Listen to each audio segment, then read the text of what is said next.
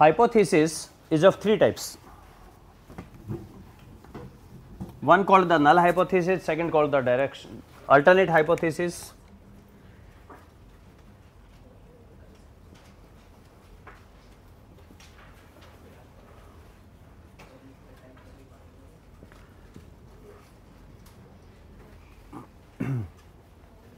Null says there is no relation between the two, x is equal to y. Alternate says x may be greater than y, x may be less than y.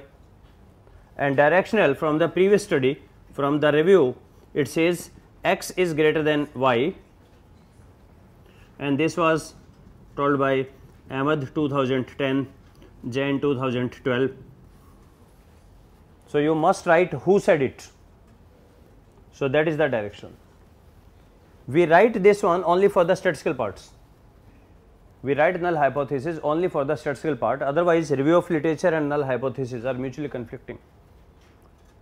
So the question comes, where exactly we use null hypothesis and what's the why we use it at all. So alternate is simply which, when it's not null, it's alternate, and alternate may present various scenario, out of one whichever we find is most prominent, which is given by the maximum studies, is called as directional. Directional means specifying a direction. Saying x is not related with y is null, saying x has positive impact on y. It means as x is increases, y increases in the positive direction, that is called a directional, specifying a direction. We won't simply say the two are related, no, we must tell which is dependent, which is independent. You remember R between x and y is same that I y and x, relation between x and y is same that of y and x, but byx is not equal to bxy. Two regression coefficient. Do you remember there were the two lines, regression line of y on x and x on y? Yes, sir.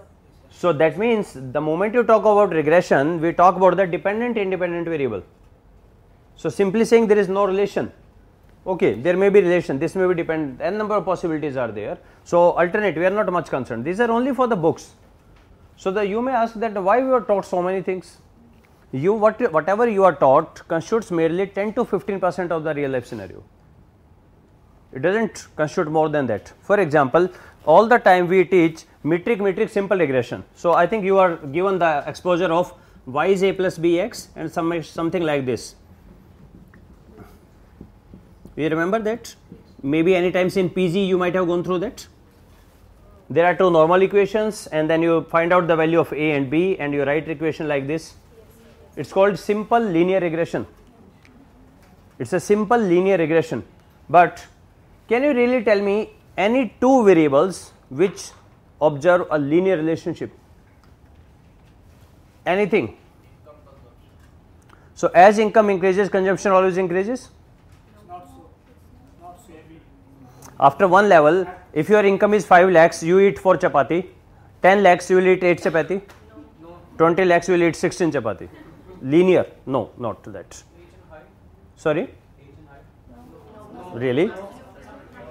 If age and height are linear, then son is small, father is tall, grandfather is tallest and his father is tallest. As age increases, height increases. Is it like that?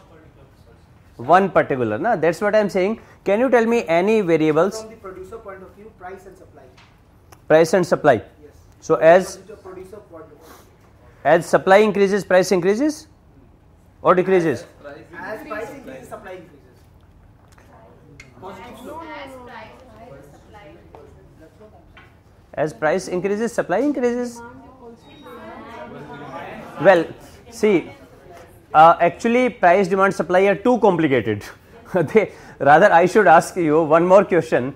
Can you give me any one independent variable which doesn't depend on anything else? Just one. Tell me one thing which doesn't depend on anything else. Can you give me any one independent variable that this doesn't depend on anything else? Age, correct, or time.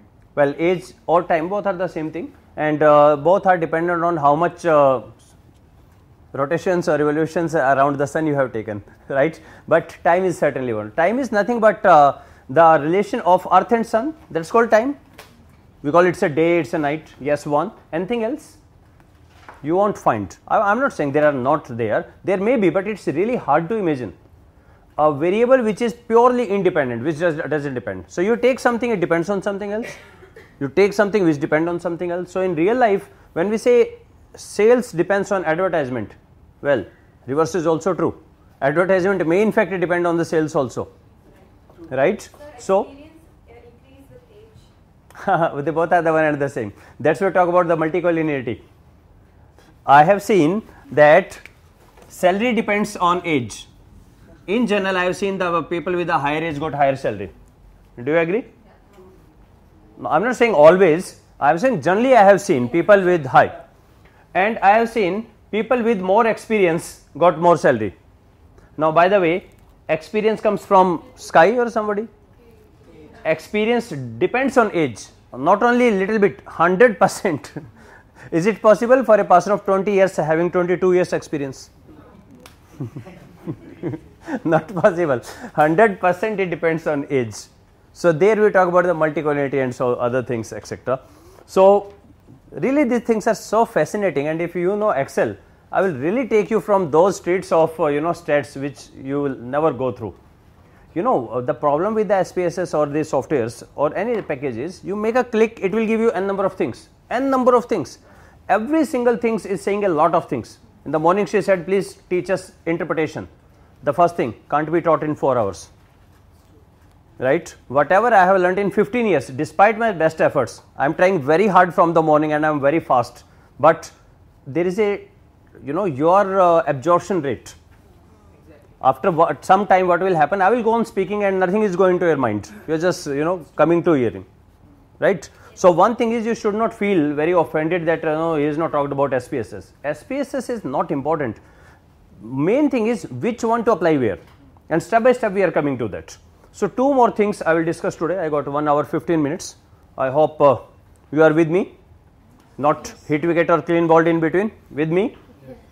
Okay, we will talk about the two things. We will try to settle down with the Likert, what exactly Likert said, what his point was, and we will try to see why when metric, why regression, means why not hypothesis testing, or when Andy Field says everything is regression, why at all we require hypothesis testing. These 2 points we will discuss, and there we got a friend with us. Have you seen the movie Harry Potter? Yes, sir. Not all? Okay. Do you know who was Dumbledore? Yes, sir. Who was he? Headmaster. And what sort of feelings he had for Harry Potter? Positive or negative? Positive feelings were there. So we have a statistical Dumbledore with us.